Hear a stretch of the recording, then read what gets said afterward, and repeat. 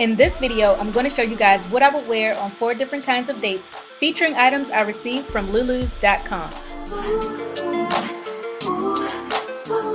So for my first outfit, I'm wearing the do or die tie-dye maxi dress.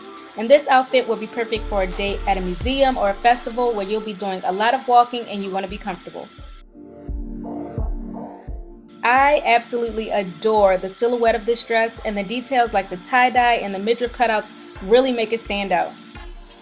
I want it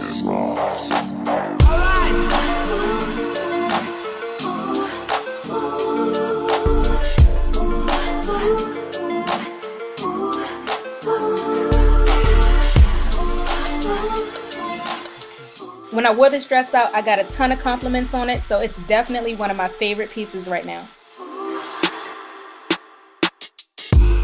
This next look is great for a movie date where you want to impress your date with a nice outfit, but you don't want to overdo it. So to go see a movie, I wore these Living the High Life coral high-waisted pants, and I like the harem type fit of these pants, and I also like the fact that they are really easy to move around in. I didn't feel constricted while I was sitting in the theater for hours and hours and hours. And I played up the springy coral color by pairing them with my Galaxy jacket.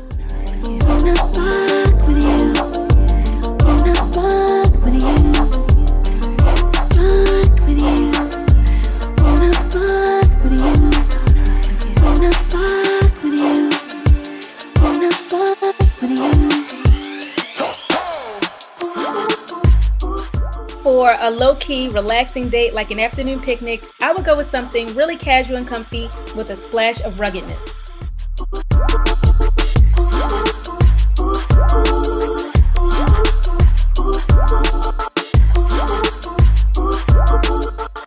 This static fling black and white sweater is a super chill piece, but I love the subtle pattern contrast on it, and it's high-low, which is definitely trendy these days.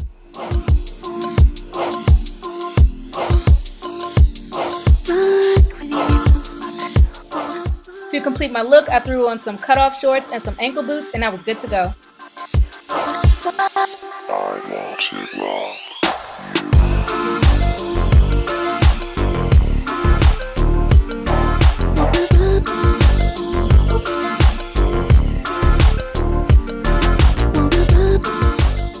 Now, of course, our date video wouldn't be complete without a dressy look. This Don't Speak mint green lace dress would be a perfect choice if you're going on a romantic dinner with your sweetums.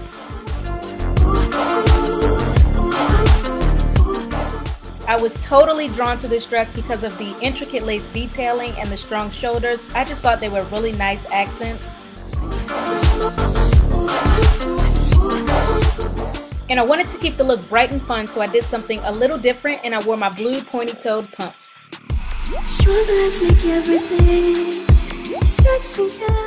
So those were my 4 date looks. I hope you all liked them, and I'll see you next time. Bye!